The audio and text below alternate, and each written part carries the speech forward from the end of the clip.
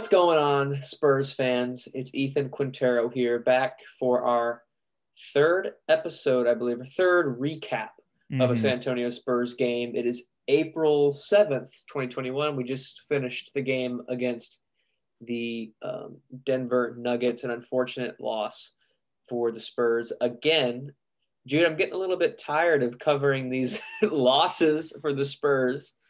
Well, go ahead. My bad. No, I was going to say, go ahead and tell me what you thought of the game.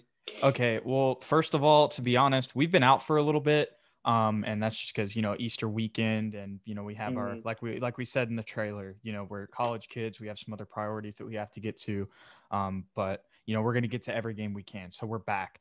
And in the last 11 games, I believe this could be a little bit off, one or two W's or L's off. But from my understanding, the Spurs are 8-11 in their last, they've had 8 losses in their last 11 games.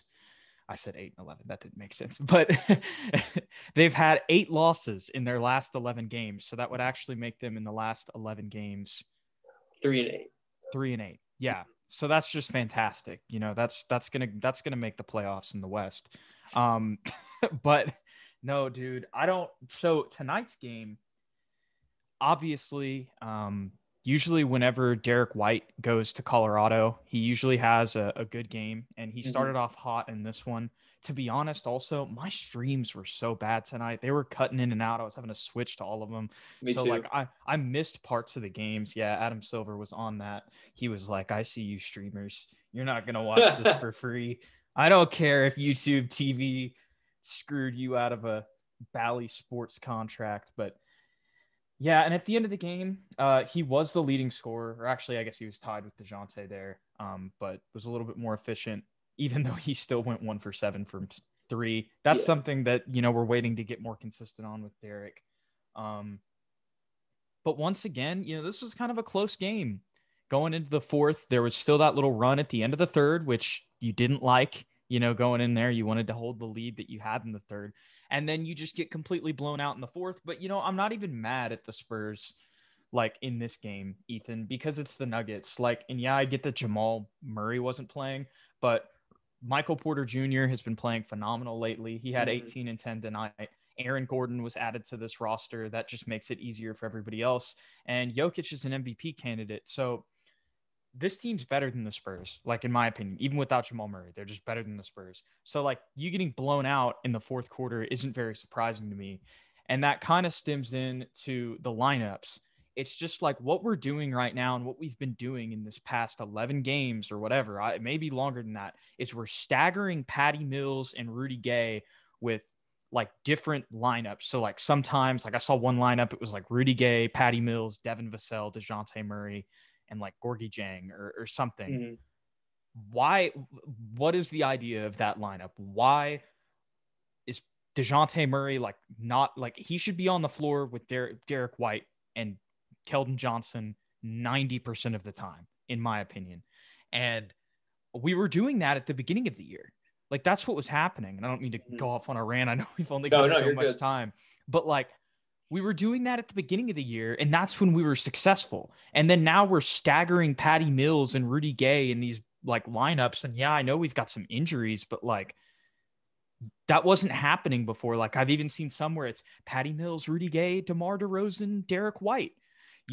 Just something I don't know why we're staggering these dudes. Play our best dudes together and play Patty Mills and Rudy Gay off the bench. And I know they're technically coming off the bench, but I even noticed today when I looked at the box score just coming into the game, early in the first quarter, that there was a point where literally there were only 2 people that had come off the bench, and it was those 2. So they're mixing them in with the starters. And that's defeating the whole purpose of going to small ball, and this youth movement in the starting lineup. And the fact that they've kind of cooled down as the season has progressed, I mentioned due to this, and I'll say it the same way. As we talked earlier, when you throw in inefficient shooters that don't play good defense, and you're playing the Nuggets, bad things are going to happen. I don't look, I've said this before. I'm not even though I'm criticizing Popovich and the coaches right now, those people know more about basketball than I ever will in my entire life.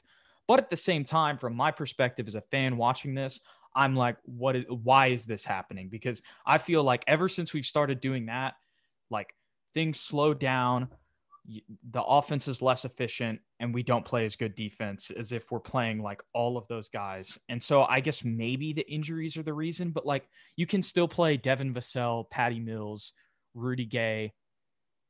And if you want to keep DeMar in, you can play him with those guys. And then we've talked about that before, and put in Gorgie Jang or Drew Eubanks or whatever you want to do. Like, but don't put those guys in with the young guys and like defeat the whole purpose of their strengths.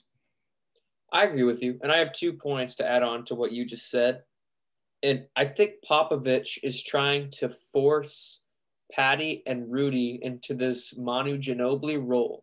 Because Manu did that, where he would come off the bench and basically just become a part of the starting lineup. He came off the bench, but he was a starter. I don't think Rudy or Patty are good enough. That's no knock against them. They're not Manu Ginobili. So you can't treat them the same way. And another thing I saw is when they do put Rudy and Patty in a lineup with, say, DeMar DeRozan or DeJounte Murray or one of these guys that is like our prolific number 1 option or number 2 option, they still run the offense through Patty and Rudy. I don't know if you've noticed that. Yes, exactly. That's the main thing. I thank you for saying that, Ethan, because that was the main thing that I forgot my whole rant. We're like setting up Rudy Gay for mid-range jumpers with DeMar DeRozan in the corner. Yeah. And there's no point to having DeMar out there in the corner. No, I know. You're not going to give him the ball. You might as well take DeMar out of the game because he's not an off-ball guy. We've got Keldon Johnson who can like run to the rim and like run through basically anybody in the NBA other than maybe a few players. But instead, we're gonna set up Rudy Gay for a contested mid-range jump shot.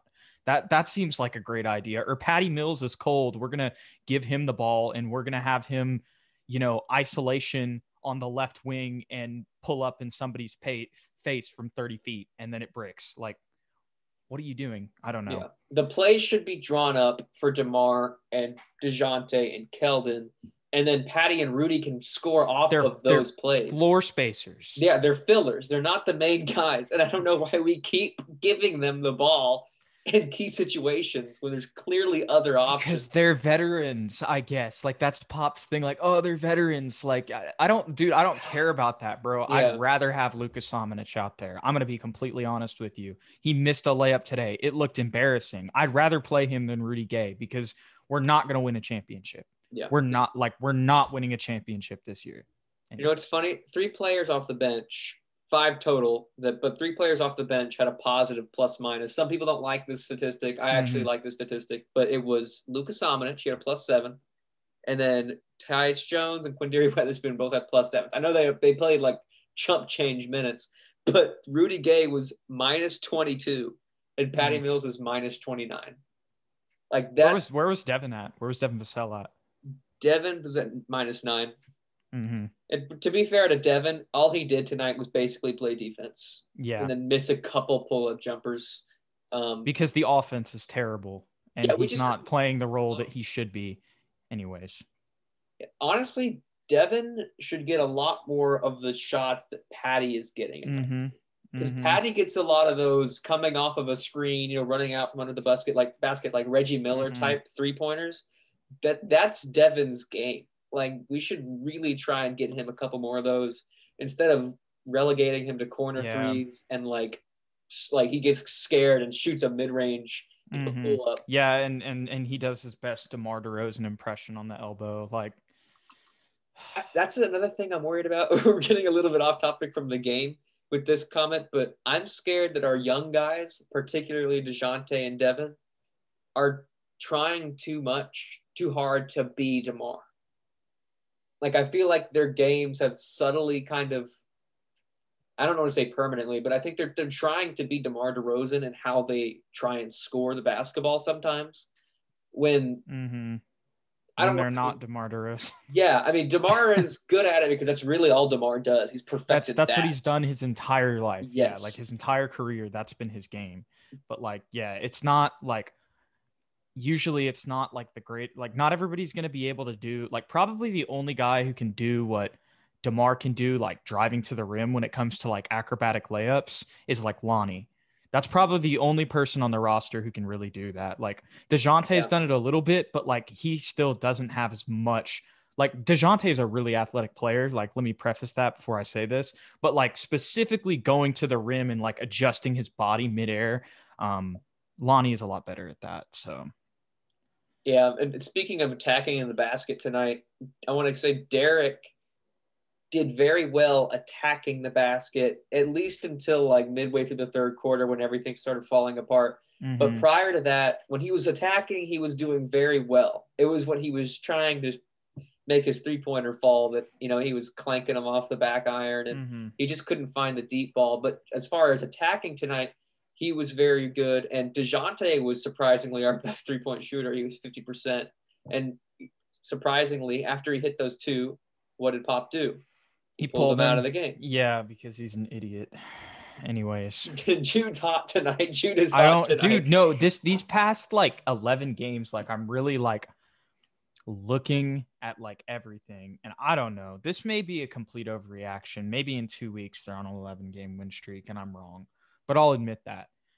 But as of right now, dude, this does not give me a warm fuzzy at all. Like these past couple games, it doesn't seem like we're in a slump. It seems like something is very, very wrong. Like it seems like we've changed the way that we've played from earlier in the season. We've changed up lineups. We've changed up the routine that was giving us success. And now we're having our we're having our toughest stretch of the season. Now we're below 500. That's what happened. That's what happened since we have done this. We're below 500. And guess what, everybody? We've got the second hardest schedule in the NBA coming up. So if Pop wants to keep being, Mr. I know it all, and no matter, I'm going to play my vets and all this stuff, then you can kick yourself right out of the playoffs by doing that.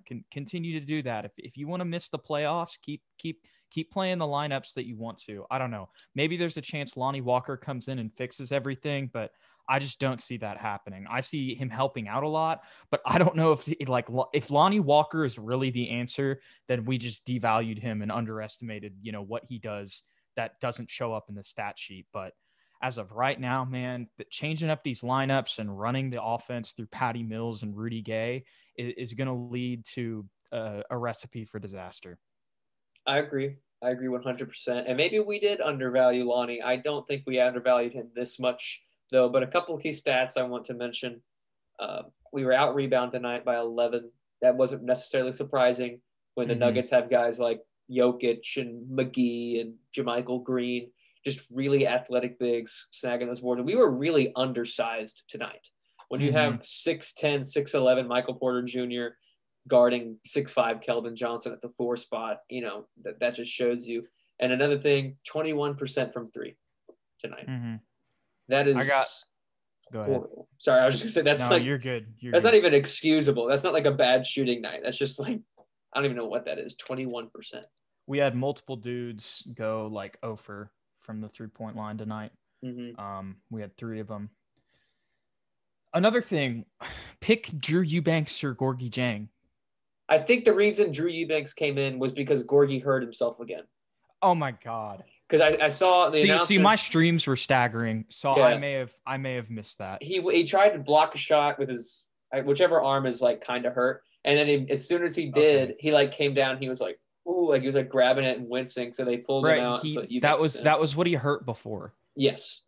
When the guy like landed on his shoulder. Ethan, how many times has Gorgie Jang got hurt since we've signed him? Twice, Jude. Twice. When was he signed? Like what? 15 days ago, maybe. Like in a matter of 2 weeks. He's only played 3 games. Yeah, he's gotten hurt twice. Okay, great signing, guys. Yeah, I don't no offense to Gorgie, but I was hoping he would play a lot better than he is, but I don't know why. Like, honestly, Drew Eubanks, in my opinion, is better. The only thing Drew doesn't. He's more athletic. He's much more athletic, and he's a spark plug. He's probably. I think he's a better defender. He doesn't get injured every 2 weeks.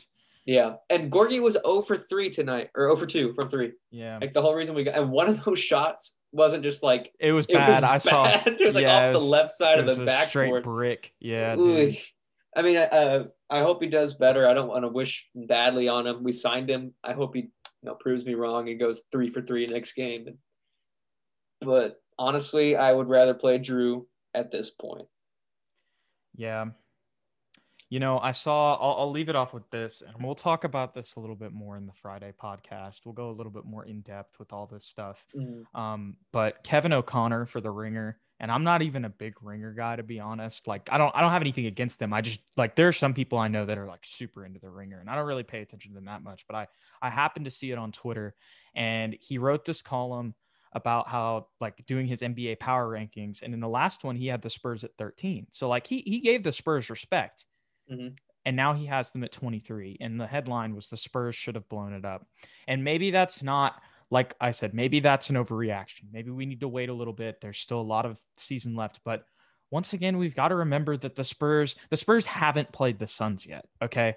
And there are a lot of other highly ranked teams in the West that the Spurs haven't played yet. Once again, they have the second hardest, like, schedule in the league left out of all the teams. I forget like what that ranking is, but you can go out and find that. Okay. And he was just talking about how in crunch time, Patty Mills and Rudy Gay are out there taking contested jump shots, and Keldon Johnson is sitting on the bench when he's only played 26 minutes. And I'll just leave it at that. Very deep thoughts to think about as we move out of this recap and into our Friday podcast this Friday. Let's just see what happens when Lonnie Walker comes back. And if after 4 games or so we haven't improved at all, we keep falling apart, put our young guys in. We're probably not going to sign DeMar back anyway. Let's just see what we got with our youth. Can they buy out? They can buy out late, right? I guess they could. I don't know why we would. Mm-hmm. I mean, if we keep losing, I'm for halfway through the rest of this schedule, buying out DeMar DeRozan, Patty Mills, and Rudy Gay. Wow. That would shake up the NBA, bro. That would shake up the NBA. Mm-hmm. Who knows where DeMar would probably land in the Lakers. DeMar signs a minimum to go play with the Lakers. Honestly, I feel like DeMar would totally do that. He would do that. He would want to beat Kawhi, too. Or maybe the Mavs. Yeah. Good food for thought, Jude. I don't know. But, yeah. Thanks for watching, everybody, on this game recap of the San Antonio Spurs versus the Denver Nuggets. Please like and subscribe. Drop a comment below. Let us know what we're doing wrong, what we could do better. And you know what? Have a great day. Yes. Go Spurs, go. Go Spurs, go.